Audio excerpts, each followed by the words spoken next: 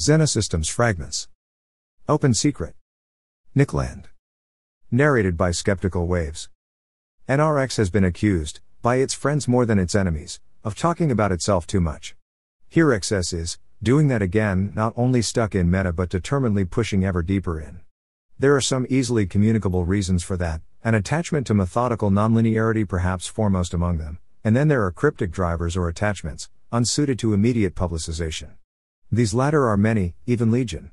It is the firm assertion of this blog that neo-reaction is intrinsically arcane. We do not talk very much about Leo Strauss. Once again, there are some obvious reasons for this, but also others. Steve Saylor's recent Takamag article on Strauss makes for a convenient introduction, because, despite its light touch, it moves a number of issues into place. The constellation of voices is complex from the start. There is the, now notorious, neoconservatism of Strauss and his disciples, or manipulators, and the other conservatism of Saylor, each working to manage, openly and in secret, its own peculiar mix of public statement and discretion. Out beyond them, because even the shadowiest figures have further shadows, are more alien, scarcely perceptible shapes. Saylor's article is typically smart, but also deliberately crude. It glosses the Straussian idea of esoteric writing as talking out of both sides of your mouth, as if Hermetic traditionalism were reducible to a lucid political strategy, or simple conspiracy, to Illuminism, politically conceived.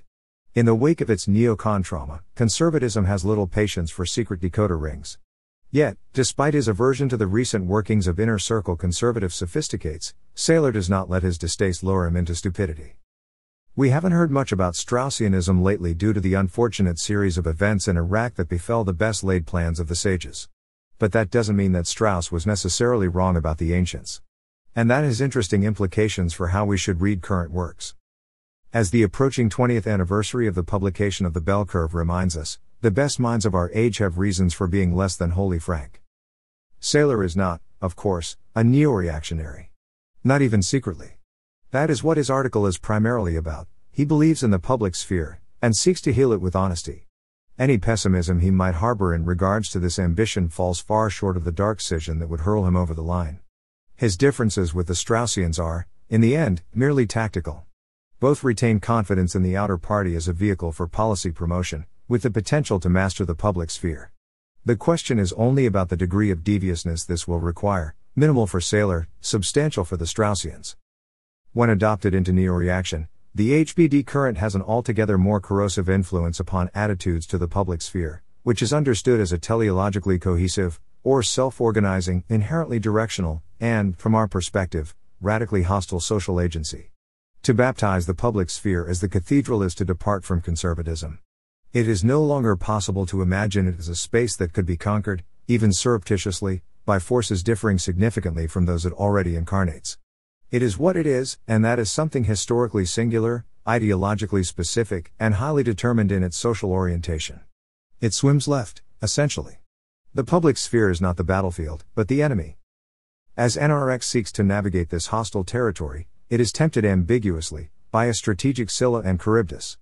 A populist lure drags it towards a reconciliation with the public sphere, as something it could potentially dominate, while a contrary Hermetic politics guides it towards the formation of closed groups, whose parodic symbol is the locked Twitter account.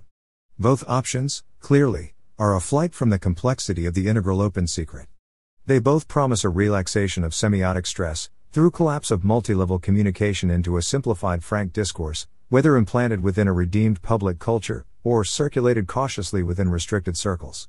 The problem of hierarchy would be extracted from the signs of neo-reaction, through conversion into a public or private object, rather than working them incessantly from within. What is underway would become, simply, clear. Such clarity cannot happen. The alternative is not an, equally simple, obscurity.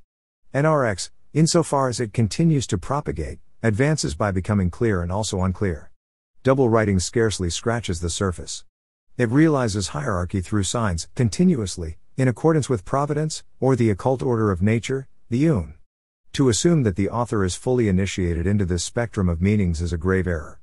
It is the process that speaks, multiplicitously, and predominantly in secret, as it spreads across an open, publicly policed space. This post is now determined to slip the leash, and leap into the raggedness of thematic notes. The open secret intersects cathedral censure, in the case of HBD most prominently, but also everywhere that fired up SJWs make a fight. War is deception, which makes frankness a tactic. Deontological honesty is inept. Anonymity is often crucial to survival.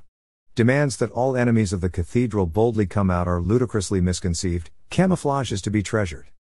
Crypto technologies are central to any NRX concerns, emphasizing practicality. The idea that classic moldbug attention to the prospects of crypto locking is a joke, it itself thoughtless, Urbit, an open secret, could quite easily be more NRX than NRX, just as Bitcoin is more NCAP than anarcho-capitalism. The intelligence services have been under-theorized, and perhaps even under-solicited, by NRX to date. At the lowest, i.e. most publicly accessible, level of discussion, this is quite possibly a virtue. At more cryptic levels of micro-social and analytical endeavor, it is almost certainly an inadequacy.